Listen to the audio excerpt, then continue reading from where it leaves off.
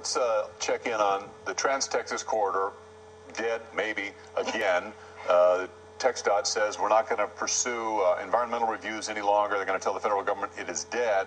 Is it really? And is this bad for Rick Perry, looking like a failure for one of his prized, if not the prized, project during his administration as he goes into more campaigning? Well, this is definitely a failure for Rick Perry. He staked a lot on this project. He fought till the end on it, but it's been a long, slow death. I mean,